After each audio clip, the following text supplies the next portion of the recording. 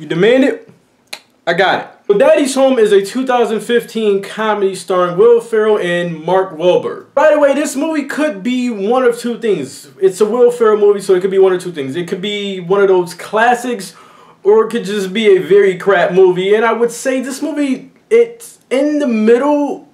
Okay, I'm lying. This movie leans more to not a classic, but this was good. I enjoyed this. And right before I get into this review, I have to say that every movie Will Ferrell seems to do, he has a hot wife. I don't get it. He just has these hot wives, and every movie he does, hopefully he's method acting. Hopefully he's method acting. And let's get on with the review here. If you see some of my other reviews, I complain a lot about movies putting so much in the trailers, and this movie put a lot in the trailer. In fact, the best scenes is in the trailer. The best stuff in this movie is in the trailers, and if you've seen the trailers, you've seen the best stuff this movie has to offer. That being said, Will Ferrell plays Brad, and Brad is the prototypical worker, father, husband. He does that routinely 7 days a week, and he has these two stepkids that are not his. Those kids are Mark Wahlberg's, and Mark Wahlberg has not been in the lives of his two children. After the forced reason this movie made, we get our plot and we get our movie, and that made me kind of dislike that part of the movie, because it was just an easy way. It was just cheap writing right there. It was just an easy way to get our plot started. It was nothing creative, and it just was forced. Pretty much Mark Wahlberg shows up at the house, and now they have this duel where they try to win over the kids and who could buy the best gifts and be the coolest, and that's pretty much what this movie is. And if you are going to watch this, you must know already that this movie is about that. I must say, I did feel like this movie was slanted in Mark Wahlberg's favor.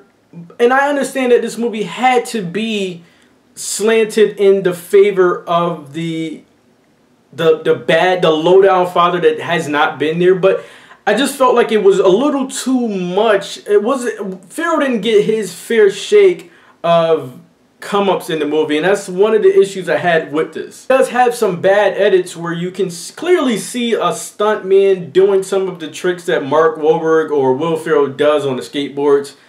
That was another thing that kind of bothered me. They should have cleaned that up. They didn't. So I got a docket for my end score result at the end of this video. Another thing that I have to take points from this movie is this movie, it forces things. And when I say it forces things, when it's time for the movie needs this. So when the movie needed to end and wrap up, things just started happening very fast. They just had no cause. They just happened.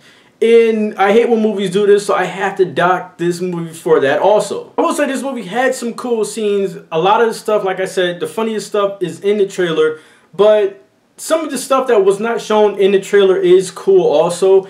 And the kids were good in this movie. The child actors were good in this. And my favorite comedian, Bill Burr, was in this movie.